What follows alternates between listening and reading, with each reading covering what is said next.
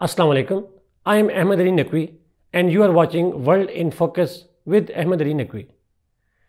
नाज़रीन, आज की इस एपिसोड में हम कुछ दिन पहले होने वाली एक इम्पॉर्टेंट ग्लोबल डेवलपमेंट पर बात करेंगे।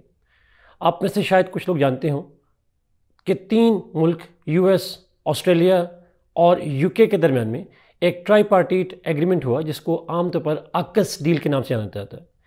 आकस, Australia, UK and United states.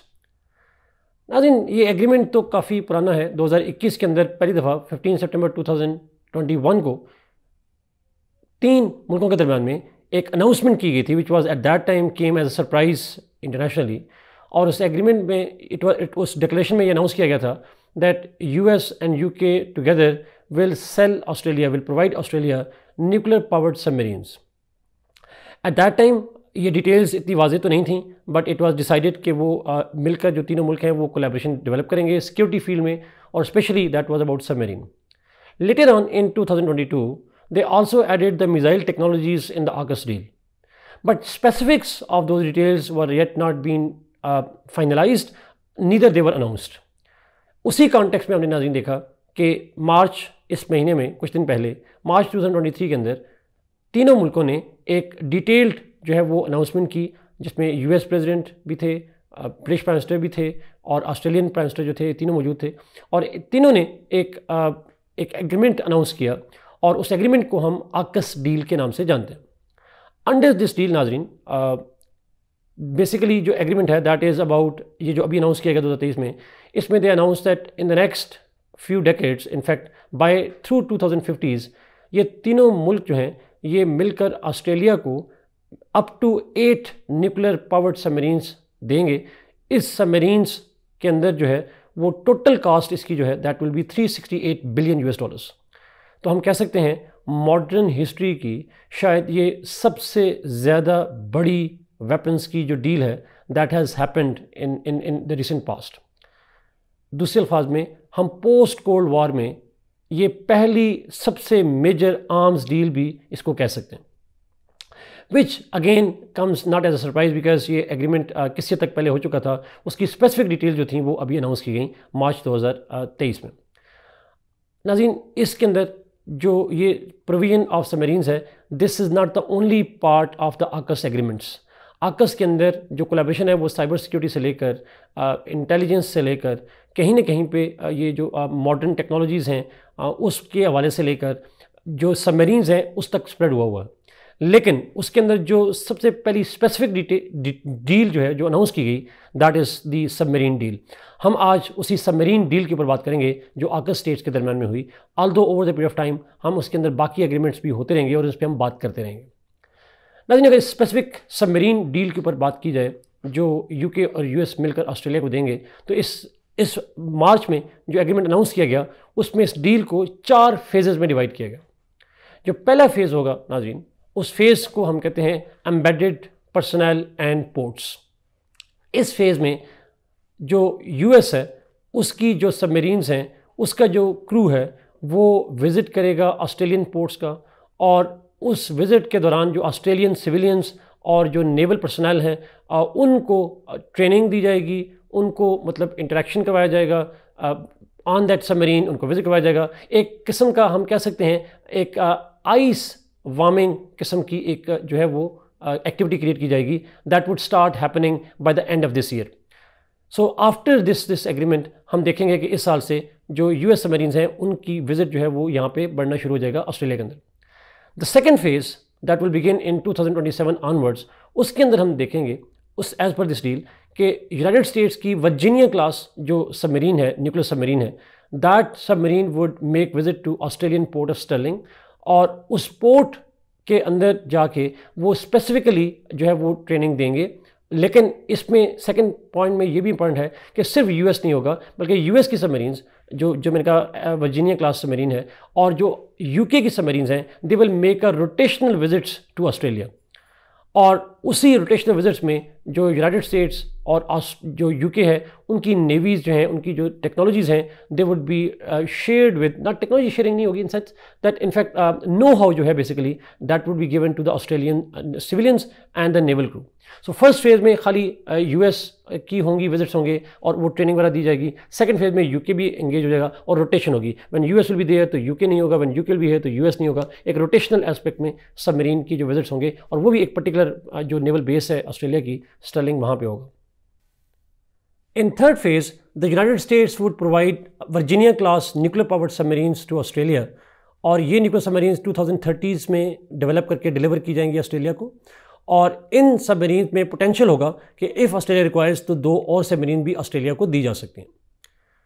I think fourth और जो फाइनल फेज़ है उसके अंदर यूएस डिफेंस टेक्नोलॉजी और ऑस्ट्रेलियन सबमरीन डिज़ाइंस जो हैं उनकी कम्बिनेशन से एक SSN AUKUS सबमरीन डेवलप की जाएगी और ये सबमरीन जो ऑस्ट्रेलिया को भी प्रोवाइड की जाएगी plus UK will also acquire this submarine. तो यूनाइटेड स्टेट्स जो है in that sense is the major provider this of this jointly manufactured a new submarine to Australia and UK.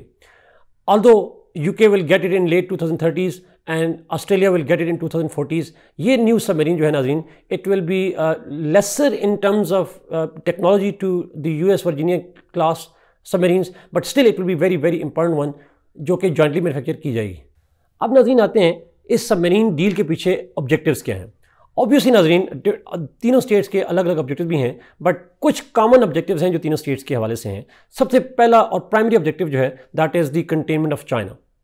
We know that US is involved in the containment of China. President Biden has been very proactive in containment of China.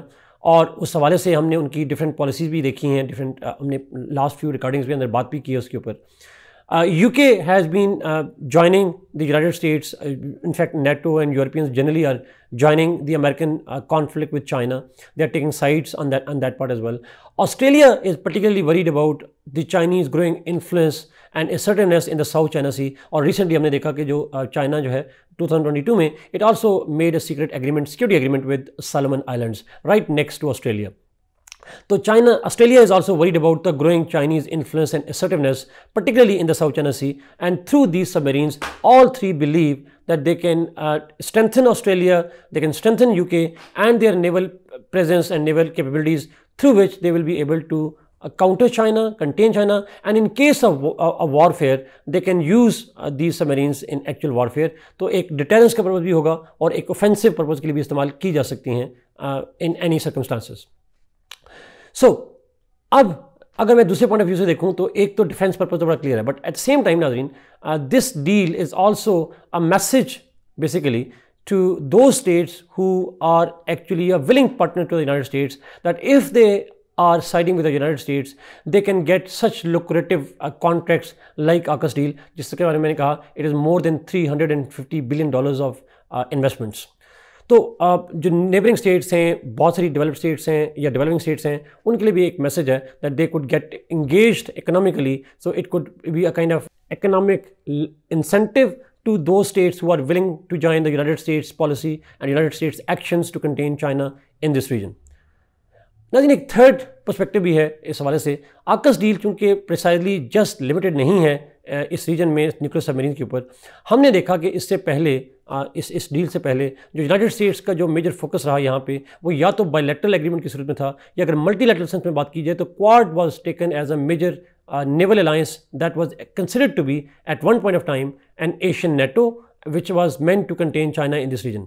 लेकिन हमने देखा कि American जो interest इस reason में है वो limit नहीं करते चाइना तक, they are much much broader interest.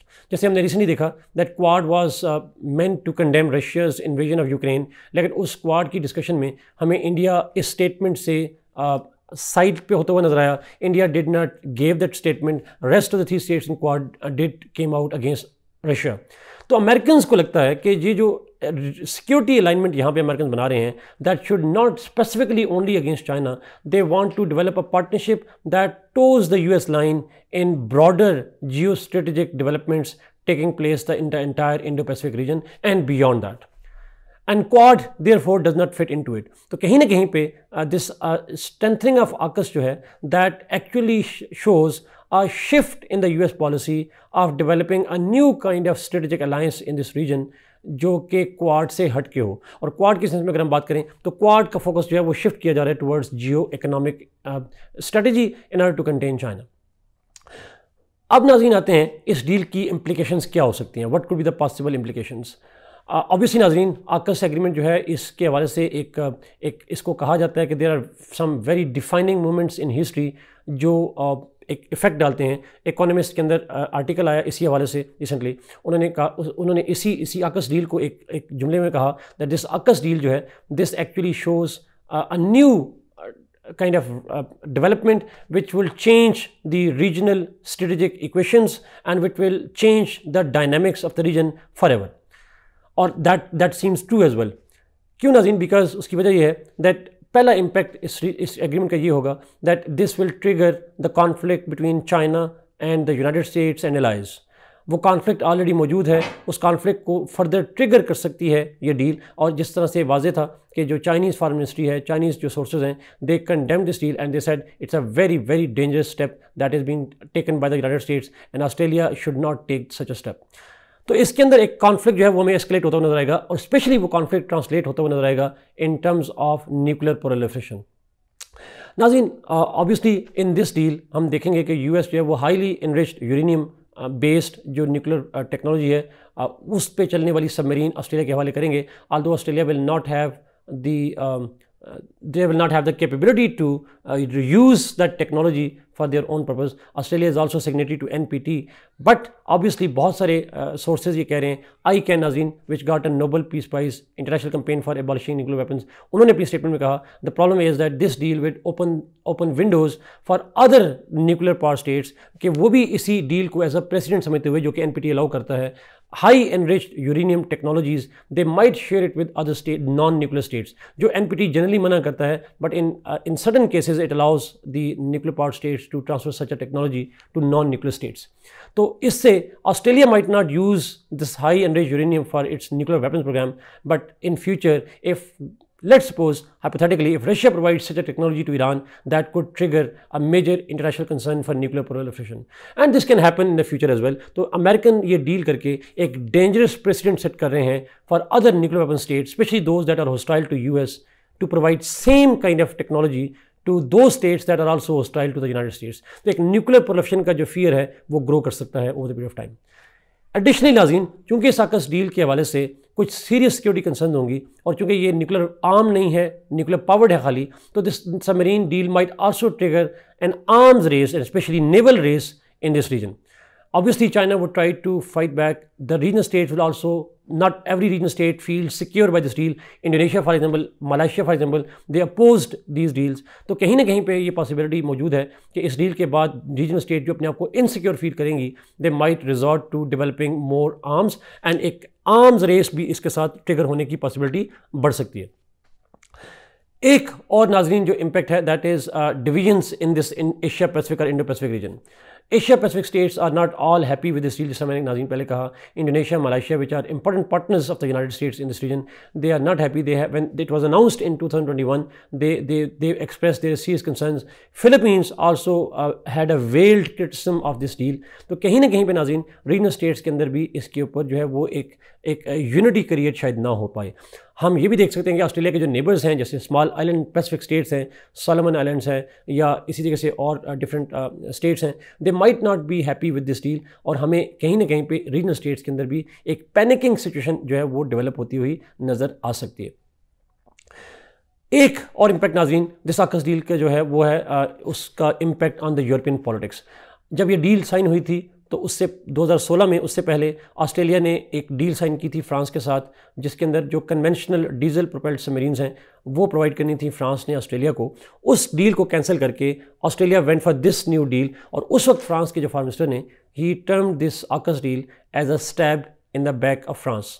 तो नाज़रीन ऑब्वियसली यूरोपियंस जो हैं उनके आपस में जो यूके और यूरोपियंस जो हैं और स्पेशली फ्रांस और Germany, they might feel that they have been let down by the Americans, they have been ditched by the Americans और for that matter Britain and Australia. और कहीं ना कहीं पे यूरोपियन इंटेग्रिटी जो है उसके अंदर एक minor but long lasting dividing point जो है, डिवाइडिंग फैक्टर जो है, और फॉल्ट लाइन जो है वो डेवलप हो सकती है, which is not so good for Europeans considering Russia's invasion of Ukraine. अब नाज़रीन, अगर मैं कंक्लूड करूं इस सारी डिस्कशन को, तो मैं कह सकता हूं कि AUKUS एग्रीमेंट जो है, this is one of the history defining moments, history defining deals that has been signed by the United States in this region. In my view, Nazreen, United States has taken a big gamble by announcing this deal, because this deal will not only annoy the US rivals but US allies as well, जैसे France है, जैसे Malaysia है, Indonesia, even Philippines etcetera. On the other hand, हम ये कह सकते हैं, through AUKUS deal, Americans have actually taken the new Cold War with China to new heights, to the next level, and that next level is, we can equate it with the 1960s Cold War of the United States and Soviet Union. And in this next step, which is a nuclear step, it might create more security concerns in the region and more threats for not only regional states like Pakistan, but also for the international community. Thank you so much, Nazreen, for watching this episode. Kindly like this video, share it, and subscribe this channel. Allah Hafiz.